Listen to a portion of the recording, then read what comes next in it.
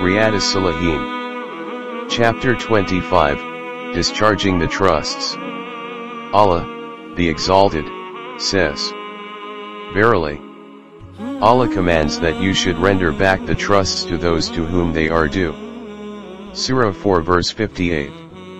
Truly, we did offer al-amana, the trust or moral responsibility or honesty and all the duties which Allah has ordained, to the heavens and the earth, and the mountains, but they declined to bear it and were afraid of it, means, afraid of Allah's torment. But man bore it. Verily, he was unjust to himself, and ignorant, of its results. Surah 33 verse 72. Abu Huraira, may Allah be pleased with him, reported, Messenger of Allah peace be upon him said, there are three signs of a hypocrite: when he speaks, he lies; when he makes a promise, he breaks it; and when he is trusted, he betrays his trust. Reported in Sahih al-Bukhari and Muslim. Another narration adds the words, even if he observes fasts, performs salat and asserts that he is a Muslim. Commentary: a hypocrite is the one who professes Islam before the Muslims, but conceals hatred and animosity against them. This double dealing is worse than kafir. This is the reason the noble Quran has declared about them that they will be in the lowest depths of the hell. The hypocrites referred to here lived at the time of the Prophet peace be upon him, and he was informed about them through wahy, revelation. It is very difficult to identify the class of hypocrites in this age. It is almost impossible to know the hypocrisy of faith. The practical hypocrisy is, however, now very common among the Muslims. It can be identified on the strength of the traits which have been stated in the ahadith about them. These traits are very common among many of the present-day Muslims. Their conduct bears the marks of hypocrisy. This practical hypocrisy is, however, not kufr as is the case with the hypocrisy of faith. Hudhaifa bin al-Yaman, may Allah be pleased with him, reported, Messenger of Allah peace be upon him foretold to us two ahadith. I have seen one, being fulfilled, and I am waiting for the other. He peace be upon him told us, amana, the trust, descended in the innermost, root, of the hearts of men, that is, it was in their heart innately, by fitrah, or pure human nature. Then the Quran was revealed and they learned from the Quran and they learned from the Sunnah. Then the Prophet peace be upon him told us about the removal of amana. He said, the man would have some sleep, and amana would be taken away from his heart leaving the impression of a faint mark. He would again sleep, and amana would be taken away from his heart leaving an impression of a blister, as if he rolled down an ember on your foot and it was vesicled. He would see a swelling having nothing in it. He, the Prophet peace be upon him then took up a pebble, and rolled it over his foot and said, the people would enter into transactions with one another and hardly a person would be left who would return things entrusted to him, and there would look like an honest person, till it would be said, in such and such tribe there is a trustworthy man. And they would also say about a person, how prudent he is, how handsome he is and how intelligent he is, whereas in his heart there would be no grain of faith. Hudhaifa bin al-Yaman, may Allah be pleased with him, added, I had a time when I did not care with whom amongst you I did business. I entered into a transaction, for if he were a Muslim, his faith would compel him to discharge his obligation to me, and if he were a Christian or a Jew, his guardian, surety, would compel him to discharge his obligation to me. But today I would not enter into a transaction except with so and so. Reported in Sahih al-Bukhari and Muslim. Commentary: the word amana, trust, is a very comprehensive term which includes everything like adherence to Islamic injunctions, fairness in dealing, giving everybody his due, etc. According to this hadith, with decline in moral values the true sense of amana will gradually go on diminishing, and eventually a stage will come which has been elucidated in the text of this hadith. Hudhaifa and Abu Huraira, may Allah be pleased with them, reported that they heard Messenger of Allah peace be upon him saying, Allah will assemble mankind, and the believers will stand till Jannah will be brought near them. They will then go to Adam peace be upon him and say, O our Father, ask Allah, that Jannah may be opened for us, but he will reply, there was nothing that put you out of Jannah except your father's sin. I am not the one to do that, go to my son Abraham, the beloved man of Allah. Then Ibrahim peace be upon him when approached, will say, I am not the one to do that, for I was only a friend, and that is not a lofty status but ask Musa, Moses, to whom Allah spoke. They will then go to Musa peace be upon him but he will say, I am not the one to do that, go to Isa, Jesus, Allah's word and spirit. Isa peace be upon him will say, I am not the one to do that. So they will come to me, and I will stand and be given permission. Amana and ties of relationship will be sent forth, and will stand on the sides of the Sirat, that is, the bridge set over hellfire, right and left, and the first of you will pass like lightning. I said, that is Abu Huraira, may Allah be pleased with him. I ransom you with my father and mother, what is like the movement of lightning? The Messenger of Allah replied, have you not seen how the lightning goes and returns in the twinkling of an eye? Next group will pass, like the passing of the breeze, next like the passing of a bird, and the next with the speed of a running man, according to the quality of their deeds.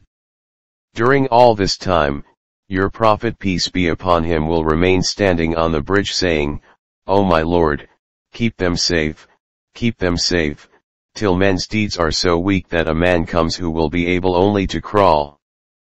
On both sides of the bridge pronged flesh hooks, placed under command will be hung, and will seize those about whom they receive command, some people being lacerated and escaping, and others being thrown violently into hell. Abu Huraira added, by him in whose hand Abu Huraira's soul is, the pit of Jahannam, hell, is 70 years in depth. Reported in Sahih Muslim. Commentary. This hadith mentions the horrors of the day of resurrection which are evident from the fact that, even prophets will be fearful of Allah and making supplication to him. Prophet Muhammad peace be upon him alone will be requesting Allah for bestowing his mercy on humans. This hadith also describes the grace of the Prophet peace be upon who will then intercede for all. Abu Kubayb Abdullah bin Az-Zubair, may Allah be pleased with them, reported, when Az-Zubair got ready to fight in the battle of Al-Jamal, he called me and said, my son, whoever is killed today will be either a wrongdoer or a wronged one. I expect that I shall be the wronged one today. I am much worried about my debt. Do you think that anything will be left over from our property after the payment of my debt? My son, sell our property and pay off my debt.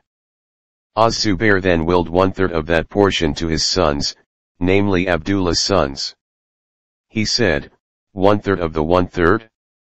If any property is left after the payment of debts, 1/3 of the 1/3 of what is left is to be given to your sons. Hisham, a subnarrator added, some of the sons of Abdullah were equal in age to the sons of Az-Zubair, as example, Kubayb and Abad. Abdullah had 9 sons and 9 daughters at that time. The narrator Abdullah added, he kept on instructing me about his debts and then said, my son, should you find yourself unable to pay any portion of my debt then beseech my master for his help. By Allah, I did not understand what he meant and asked, Father, who is your master? He said, Allah. By Allah. Whenever I faced a difficulty in discharging any portion of his debt, I would pray, O Master of Zubair, discharge his debt, and he discharged it. Zubair was martyred. He left no money, but he left certain lands, one of them in Al-Gaba, 11 houses in Al-Madinah, 2 in Basra, 1 in Kufa, and 1 in Egypt. The cause of his indebtedness was that a person would come to him asking him to keep some money of his in trust for him. Zubair would refuse to accept it as a trust, fearing it might be lost, but would take it as a loan. He never accepted a governorship, or revenue office, or any public office. He fought along with Messenger of Allah peace be upon him and Abu Bakr, Umar, and Uthman, may Allah be pleased with them. Abdullah added, I prepared a statement of his debts, and they amounted to 2,200,000. Hakim bin Hizam met me and asked me, nephew, how much is due from my brother as debt? I kept it as secret and said, 100,000. Hakim said, by Allah, I do not think your assets are sufficient for the payment of these debts.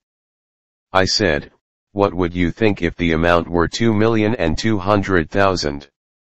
He said, I do not think that you would be able to clear off the debts.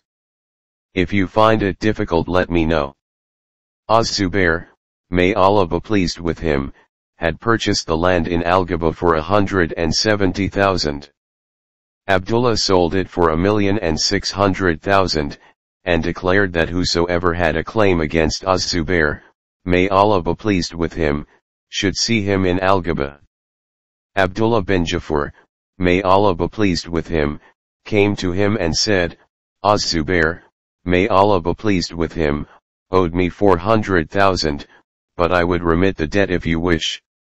Abdullah, may Allah be pleased with him, said, no.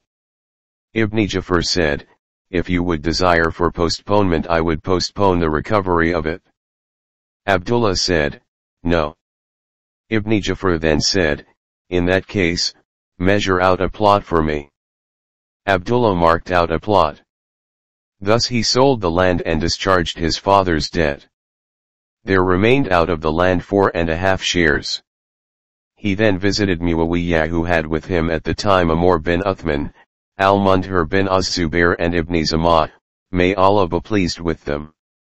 Muawiyah, may Allah be pleased with him, said, what price did you put on the land in Al-Gaba? He said, 100,000 for each share. Muawiyah inquired, how much of it is left? Abdullah said, 4.5 shares. Al-Mundhir bin Az-Zubair said, I will buy 1 share for 100,000. Amr bin Uthman said, I will buy 1 share for 100,000. Ibn Zamah said, I will buy 1 share for 100,000. Then Muawiyah asked, how much of it is now left? Abdullah said, 1.5 share. Muawiyah said, I will take it for 150,000. Later Abdullah bin Jafar sold his share to Muawiyah for 600,000. When Abdullah bin Az-Zubair, may Allah be pleased with him, finished the debts, the heirs of Az-Zubair, may Allah be pleased with him, asked him to distribute the inheritance among them. He said, I will not do that until I announce during 4 successive Hajj seasons, let he who has a claim against Az-Zubair come forward and we shall discharge it. He made this declaration on 4 Hajj seasons, and then distributed the inheritance among the heirs of Az-Zubair, may Allah be pleased with him, according to his will. Az-Zubair, may Allah be pleased with him, had 4 wives. Each of them received 1,200,000. Thus Az-Zubair's total property was amounted to 50,200,000. Reported in Sahih al-Bukhari. يا رسول سلام عليك يا حبيب سلام عليك صلوات الله عليك